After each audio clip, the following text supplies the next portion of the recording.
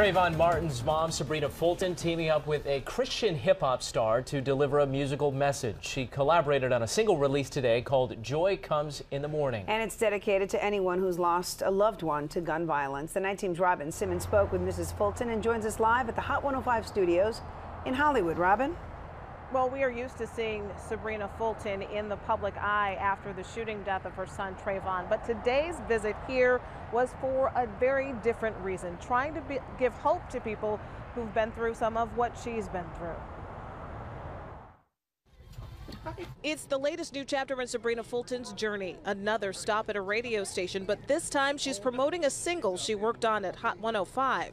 Hello, my name is Sybrina Fulton, and I'm Trayvon Martin's mother. I want you to know that we serve a God with no boundaries and no limits. The collaboration with the Deliverer of God's Gospel, or T-D.O.G.G, and TD3 Entertainment came about after the shooting death of her son, Trayvon Martin, in Central Florida last February.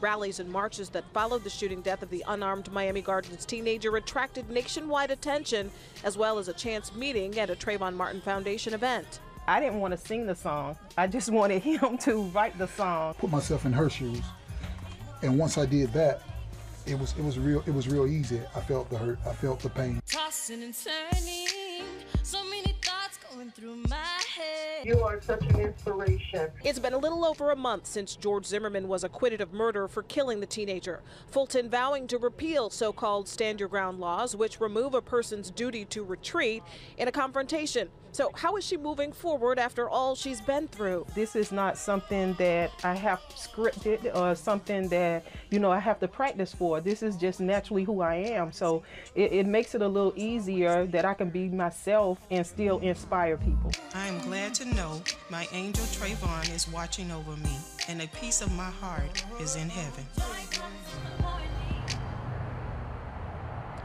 Travis Gamage, or T-D.O.G.G, as he is known, said the proceeds from the sales of this CD will go toward producing more CDs. They want to get this music out to as many people as possible. They played the song here on Hot 105 today, had a lot of positive feedback.